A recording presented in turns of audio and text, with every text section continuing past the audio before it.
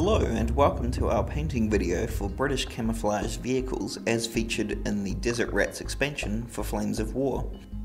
While the model featured is the unique looking ground, the techniques shown are equally applicable for the Crusaders and Humber armoured cars painted in the camouflage scheme shown in the book. Before switching the camera on, I gave the model an all-over spray with DAK sand with one of our very convenient spray cans. If you don't have access to the spray cans, you could brush paint the colour on instead.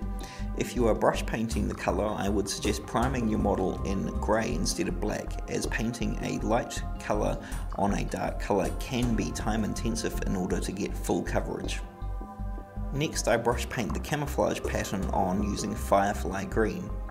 Because it is a fairly dark colour being painted over a fairly light colour, you'll need to make a couple of passes in order to get complete coverage.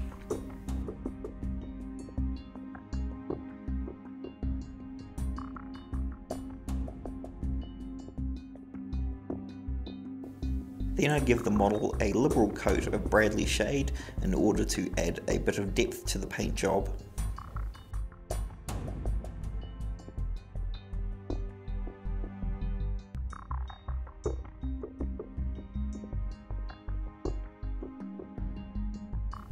After the Bradley shade has dried, I carefully repaint the DAK sand, being careful to leave recesses and around prominent details the darker colour.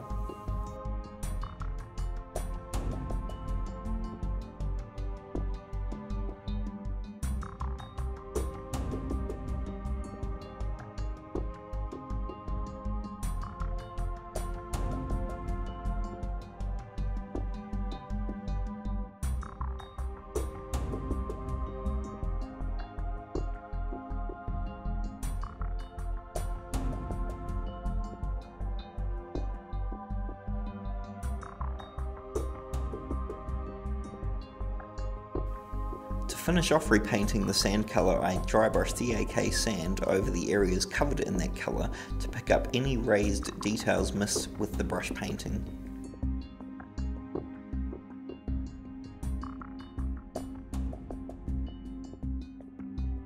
Next, I repaint the camouflage pattern using Firefly Green, again being careful to avoid recesses and around prominent details to keep them the darker colour.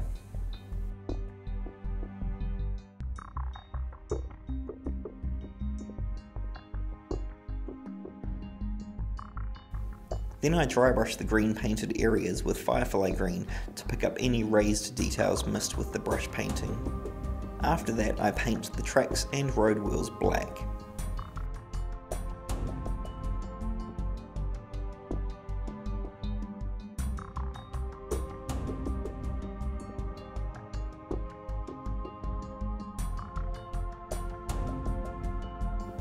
Next, I give all of the edges of the model a dry brush with dry dust.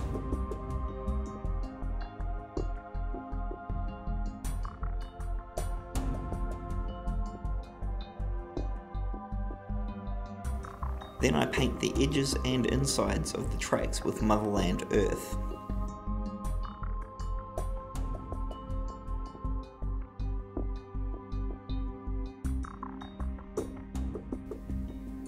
Then I carefully give the earth-coloured parts of the tracks a wash with Rommel shade to help the track detail show. Following working on the tracks, I paint the wooden tool handles with Battlefield Brown.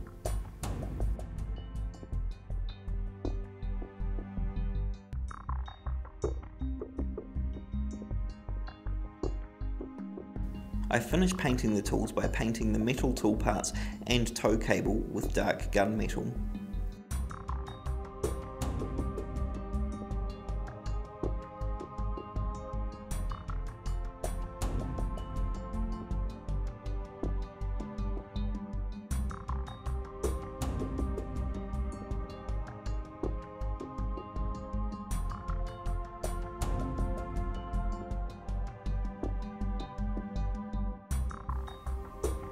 I finished the painting of this model by dry brushing a little bit of worn rubber on the muzzles of the guns to simulate soot from firing.